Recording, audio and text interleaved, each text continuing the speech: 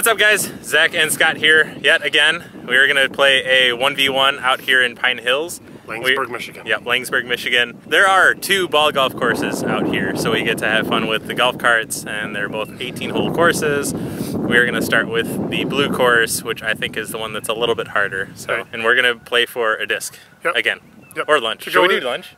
We could do lunch. Lunch works better today. We're going to play for lunch. On the first round. So, because there's only a Subway around here to eat at, so we're going to go play for a Subway. Yep, Subway it is. Yep, onward. There are 2 disc golf courses to go with the 2 ball golf courses you mentioned. There. You were like, there are 2 ball golf courses. Did I say 2 ball golf courses? There's 2 disc golf courses. There's also 2 ball golf courses, but we're playing disc golf, so there's 2 of those as well. Am I first today, or are we flipping for it? We can flip for it. Yeah, let's flip for it. All right, Zach, call it in the air. Here you go. Tails never fails. It never fails. Tails it is. Hole 1 is a par 4 at 560 feet. It is very far, and it's going to play tough because there's a pretty good headwind right now. But you go up this fairway, follow the left side, and it ends up over there on the other side of that tree line. You just want to get out there pretty much as far as you can. You can end up more on the right side. You have a much clearer opening at the basket. Zach has a Opto Gladiator. Yep. I'm going to throw something a little more stable to fight the headwind and just try to get out there as far as I can. Oh, dang.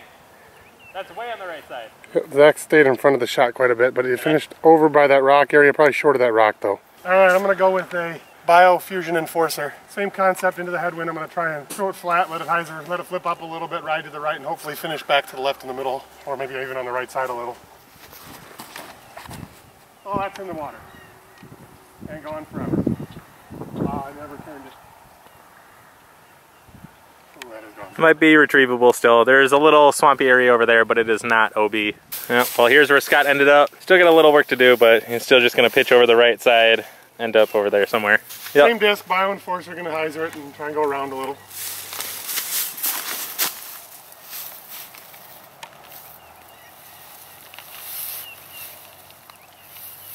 All right, Zach here, probably 250 to 300 away. In fact, you can even see the top of the basket from here. We zoom all the way in, it's right there. He appears to be throwing the Gladiator again for that same hyzer, hopefully this time. Yeah. Keep it out right and let it skip in. I'm gonna have a hard time following it, but we'll just keep it at the bucket. Go in the bucket. It's right there. It fell right down there. Looks like it's just right of the basket, maybe even a little deep. All right, here's where Scott ended up. Probably about 60 feet.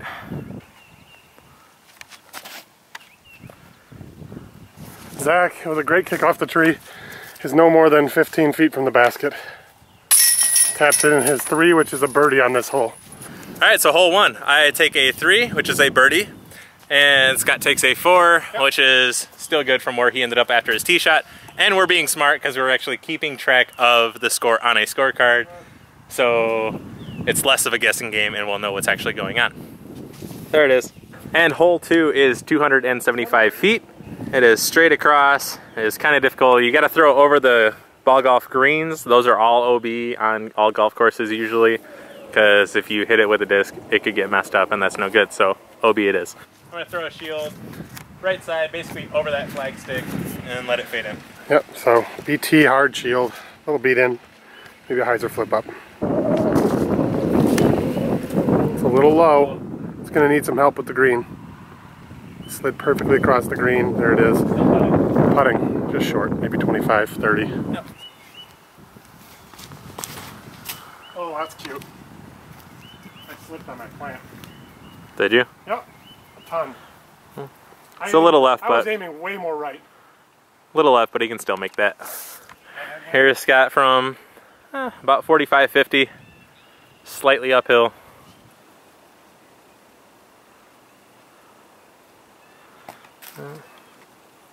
Zach from 25, maybe 30 at the most, 25 probably.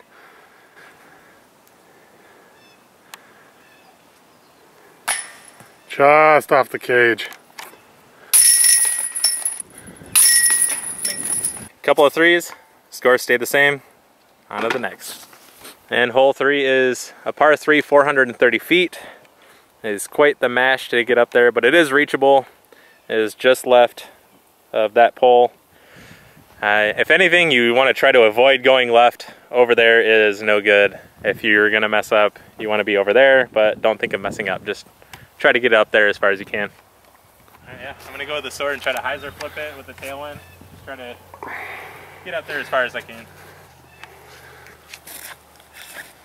Oh, hey. Wow. Early into the bushes. That's going to be a tricky upshot. That's bad. That will be a tricky upshot. Yeah, so that left side that I said to avoid. Yeah. I'm going to throw a sword as well, but I'm going to go a little more right. VIP sword as well.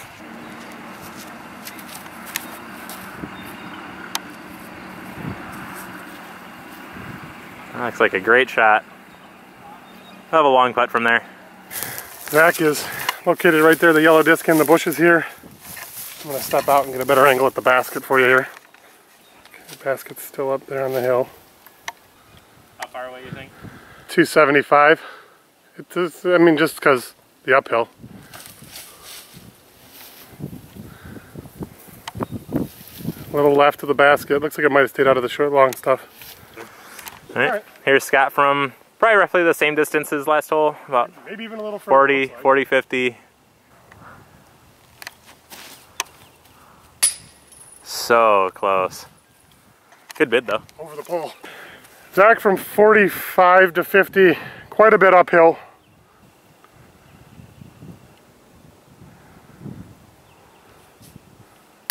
What a great three save. Yeah. That was an incredible putt. Alright, scores stay the same again. I save an awesome 3. Great par save for me. Barely missed my 2. Alright, hole 4 is 398 feet. It is basically a big hyzer. There is a ball golf green that you need to try to avoid. You want to hyzer in just before that, and then you have these row of trees, and it is on the left side of those trees. It's kind of hard to sneak in there, but you want to throw something that skips a little bit too. Zach will be going with the Gladiator. Opto Gladiator.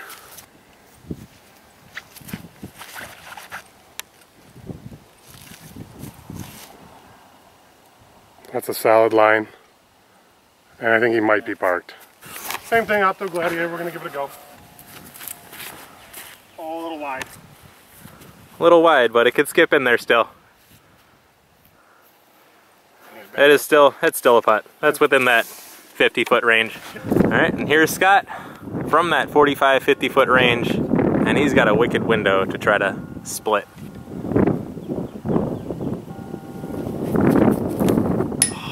Great line, just a hair short. Zach to clean up his 2 from no more than 12 to 17 feet. Nice 2. After that hole, I take a birdie, Scott takes a 3. I go to 1 under, Scott stays 1 over. You're following everything at par 3. Yeah, if everything was par 3. Alright, hole 5 is another par 4. It is 525 feet, slightly downhill, and it is quite the smash. But that bunker right there is fairly reachable with how this hole plays. And then the hole is just past that, up into the cove over there. Kind of want to throw something maybe a little understable. Zach is looking at a VIP sword. Yeah, pretty understable. We got a strong like tailwind, so I'm just going to try to throw it on a little Annie and hope it glides out some.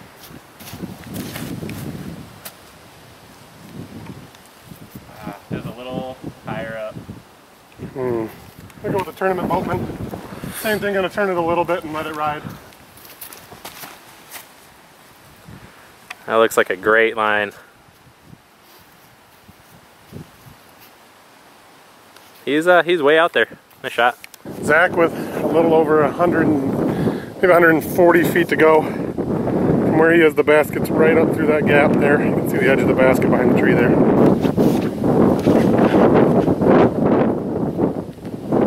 Skip top. Might be a long look at it. He's right there. Nice shot.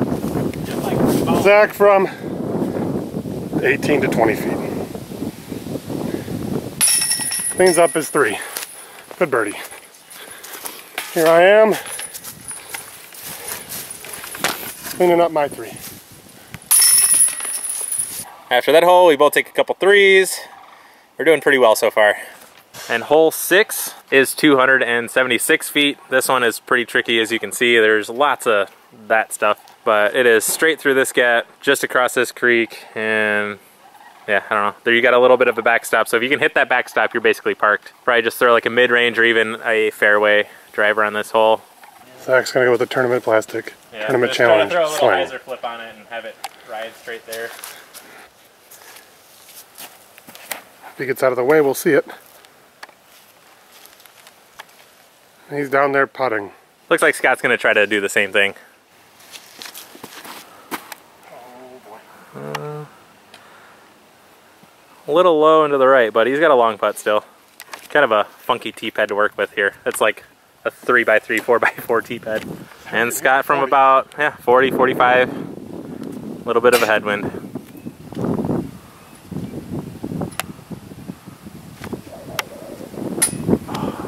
Just off the top.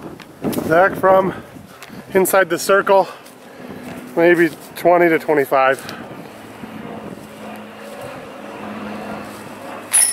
Sneaks it in there barely. Scott to clean up 3. There you go. I take a 2 on that hole. Scott takes a 3. On to the next hole. All right, hole 7 is 379 feet. It is kind of tricky. You have a couple lines to choose from. This tree kind of plays in the way of that, so you can either go straight down or around, and the basket is up the fairway. Tucked under the pines. Tuck under the pines down there past that bush thing. Gonna go with a VIP long bowman. Yeah, just try to throw it up the middle, have it fade left a little bit. Yep. This hole can be kind of tricky, so.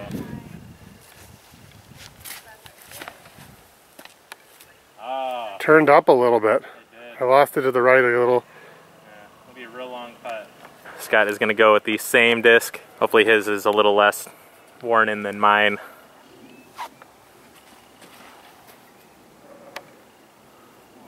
There it is. All right, here we are. At least he's got a clean look at it. Zach from probably 55, 60.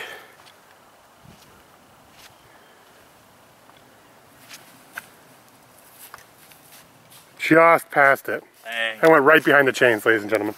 Oh geez, yeah, it is a little. On camera, his looked way closer than it actually is. He's got a weird little sidearm putt from probably 50 again. And drains it. Oh my God. That was gross. Nice shot. That was awesome. That was sick. Yeah, it was. Daggers for life. That doesn't happen very often for me. Zach saves his 3. All right, after that hole, Scott takes a sick throw-in 2, and I take a par. He now has the tee pad. And hole 8 is a par 4. It is 560 feet. It is straight down this gap right here. You want to try to just do what you can to get out there, or you just go right here and you just pitch out there. It's kind of the secret cheater line. It would be really cool if they moved this tee pad up to that tree, because then you really wouldn't be able to do that. But we're just going to go throw that line since that's available to us right now. Want to try to get out there as much as you can, but flare left is more important.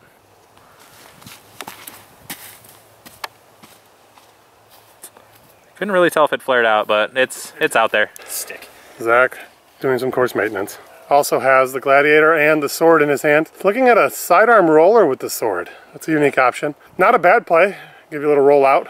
Yeah, I feel more confident hitting it this way than throwing it back in. All right, so he's gonna opt for that sidearm roller with the VIP sword.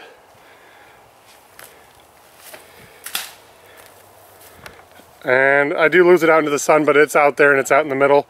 And it's a perfect place to throw your upshot from.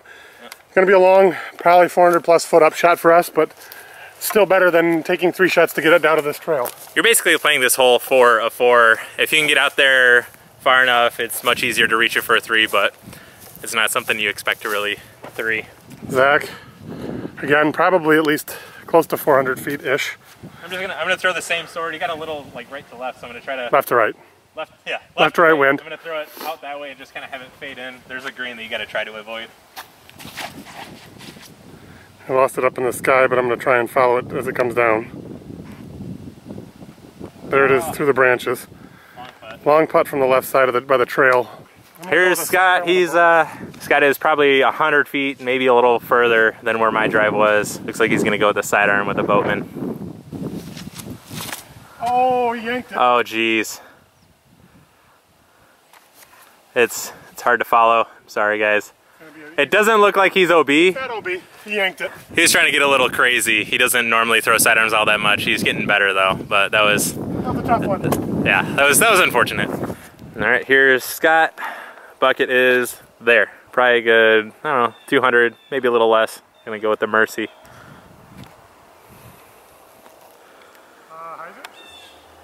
Yep, you're in the circle. That was a great shot. Zach has maybe 50, 45, 50 to the basket. Pretty unobstructed.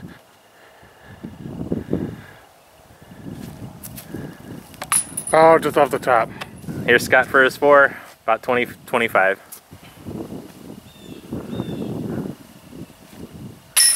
Nice spot. Zach, to clean up his 4 from no more than 10 feet, 12 feet, 10 feet. It's in. All right, after that hole, we both take a 4. Again, like I was saying, just kind of playing it for a 4. If you get a 3, it's kind of a bonus on that hole. And hole 9 is 497. I would say arguably one of the hardest holes on this course to even get a birdie on as a par 3. So it is down this fairway, which is fairly narrow. Plays down to the end of that path, and then it goes up there past the path. I don't know, probably 80 feet or so. It's tucked away. It's very hard to get. If you're gonna birdie it, you either have to have a massive sidearm or some crazy backhand roller something shot. I don't know. Oh, the tournament boatman. Drifting a little. Sounded like it barely hit anything. He's probably gonna have a pretty easy upshot from there. Zach, a VIP sword. Yep, I'm gonna try to smash it up the middle on a little hyzer. Hope it like rides up and to the right. I don't know. I just want to get out there. Yep. Just kind of playing it for a 3. It is turning right toward the orange tree. There it is. Great finish. Well, here's where Scott ended up. It was hard to see on camera, but I guess he got hung up by those trees and just dropped down. It was gonna be a tricky upshot. He can either sidearm through there, buckets right behind all those trees, or sneak a hyzer up there through the sun. Looks like he's going towards the sun. Hard to tell. Maybe you can get up here and see.